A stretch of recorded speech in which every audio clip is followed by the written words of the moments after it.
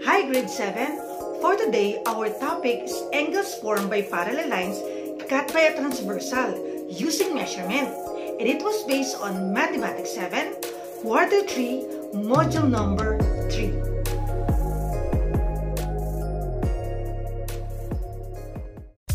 Hi math lovers! Are you ready? Let's learn! Have fun! Because mathematics is fun!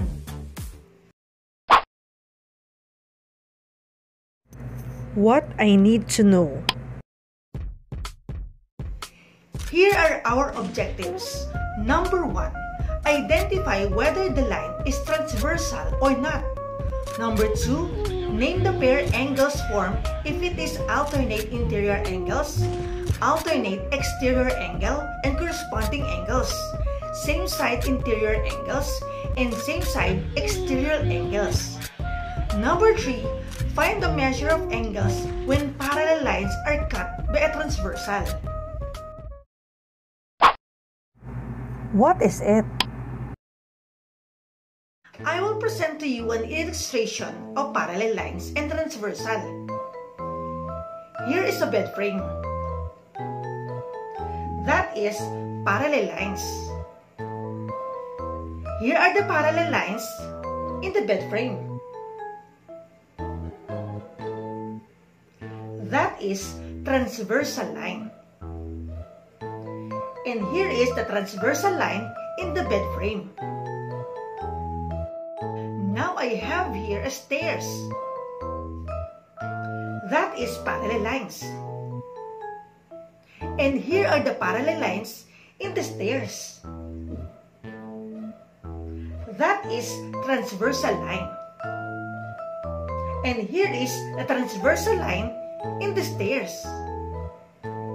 Now I have here a window with jalousie. That is parallel lines. And here are the parallel lines in the window. That is transversal line. And here is the transversal line in the window. Lastly, we have here an outdoor antenna. Again, that is a parallel line. And here are the parallel lines in our antenna. That is transversal. And that is our transversal in our outdoor antenna. In the previous activity, parallel lines and transversal are presented in figures. To gain more knowledge for the next lesson, you will study about angles formed by parallel lines cut by a transversal using measurement. Are you ready? Now look at this figure.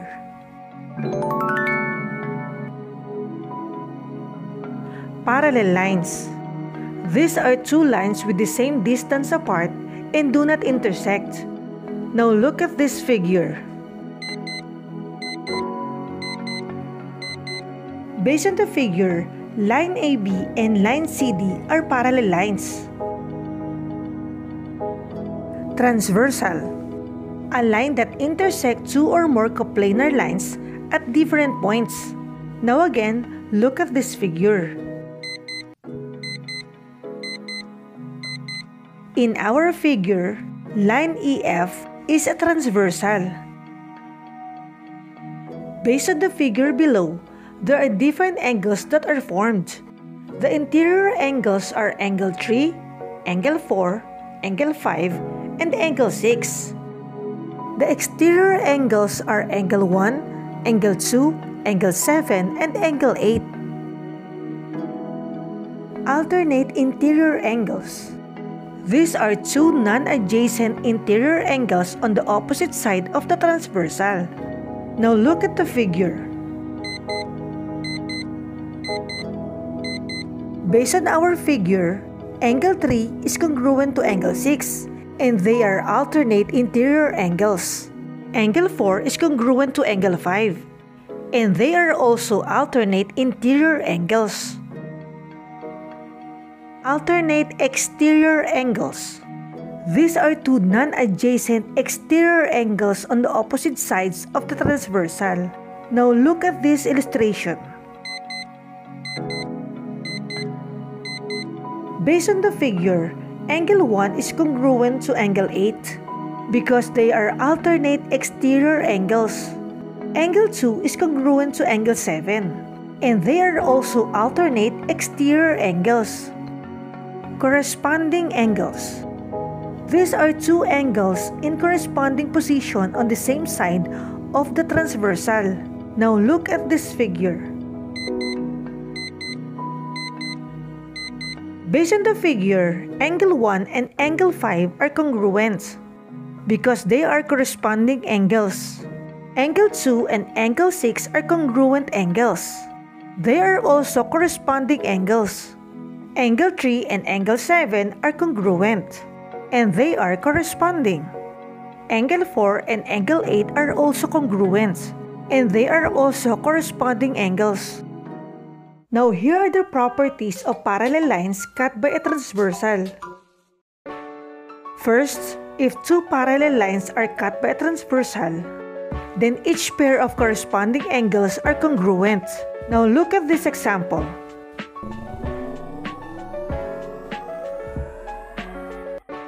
In this figure, angle 1 and angle 5 are corresponding angles.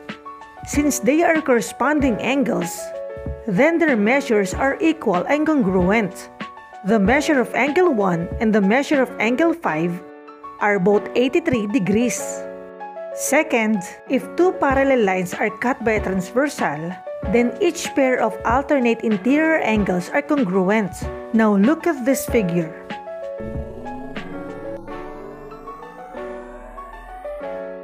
In this figure, angle 4 and angle 5 are alternate interior angles, and alternate interior angles are congruent.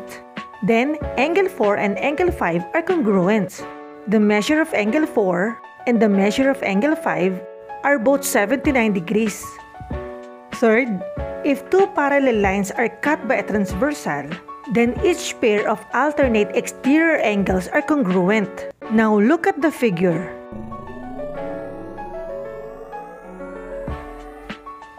In this figure, angle 1 and angle 8 are alternate exterior angles. Since they are alternate exterior angles, then their measures are equal and congruent. The measure of angle 1 and the measure of angle 8 are both 75 degrees. Fourth, if two parallel lines are cut by a transversal, then each pair of interior angles on the same side of transversal are supplementary. Now look at the figure. In this figure, angle 3 and angle 5 are pair of interior angle on the same side of transversal. Since the pair of angles are supplementary, then the measure of angle 3 plus the measure of angle 5 is equal to 180 degrees. Angle 3 measures 102 degrees, angle 5 measures 78 degrees, and their sum is 180 degrees. Fifth, if two parallel lines are cut by transversal, then each pair of exterior angles on the same side of transversal are supplementary. Now look at this figure.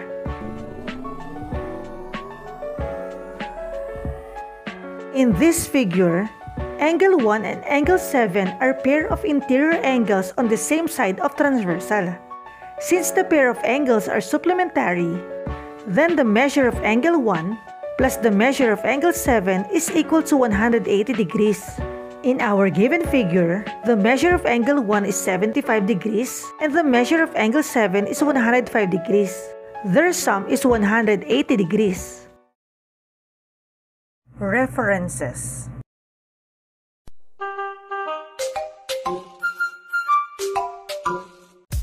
I hope that you have learned a lot. Thanks for watching. Bye!